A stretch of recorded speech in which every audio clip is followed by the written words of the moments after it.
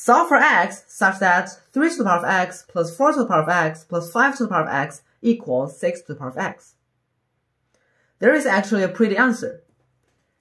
If x is equal to 3, then our left-hand side is 3 cubed plus 4 cubed plus 5 cubed.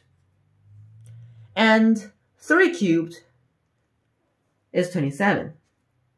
4 cubed is 64. 5 cubed is 125. And if you sum these three numbers, you end up with 216. And 216 is what?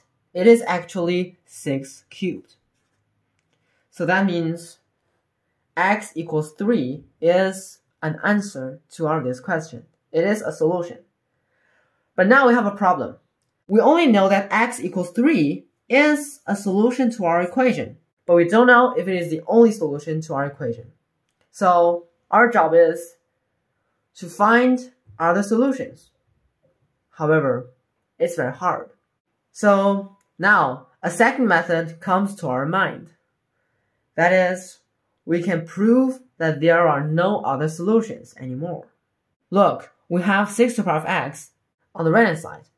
So what we can do is to divide both sides by 6 to the power of x. So we get 3 to the power of x divided by 6 to the power of x plus 4 to the power of x divided by 6 to the power of x, then plus 5 to the power of x over 6 to the power of x. Now, the right-hand side is 6 to the power of x over 6 to the power of x, which is equal to 1. And the left-hand side is very pretty. It is just 3 over 6 to the power of x plus 4 over 6 to the power of x plus 5 over 6 all to the power of x equals 1. And of course, we can simplify the left-hand side, and the left-hand side is going to be 3 over 6 is 1/2.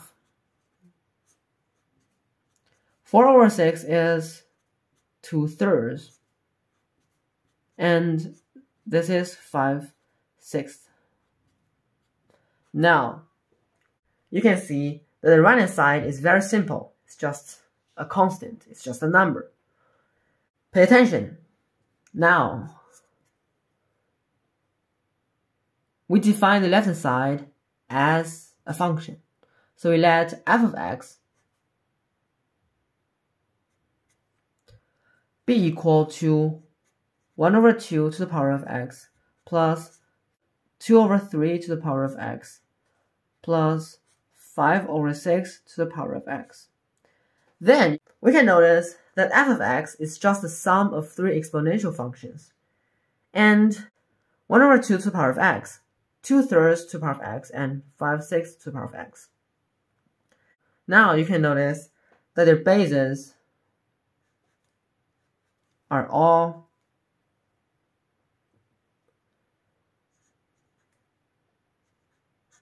less than 1.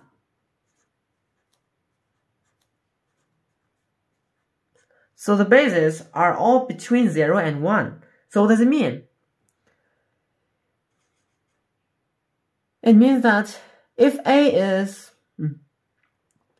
a to the power of x is an exponential function, and if a is between 0 and 1, then the graph will look like this. This point is 0, 1. So what can we say about this graph? It is strictly monotonically decreasing. So that means there are these 3 functions, these 3 exponential functions are all strictly monotonically decreasing.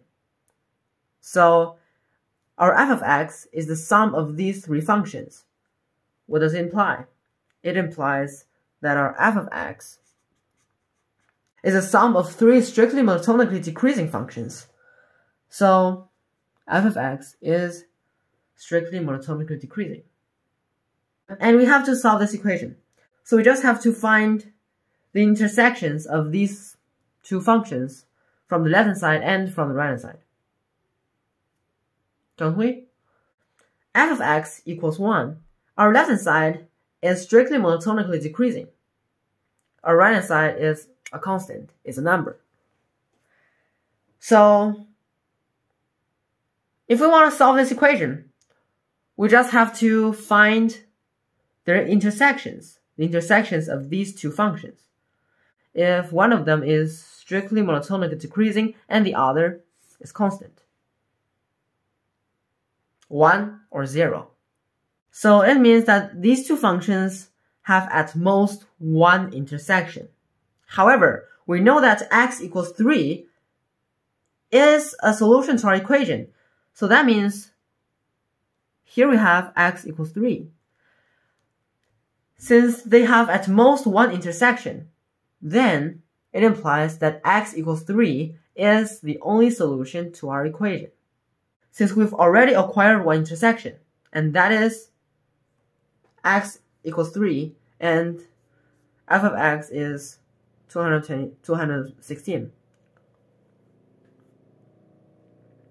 So, the only solution to our equation is x equals 3. Did you get it? Did you get the method? Give me a thumbs up, subscribe to me for more wonderful questions, and we'll see you next time. Bye-bye!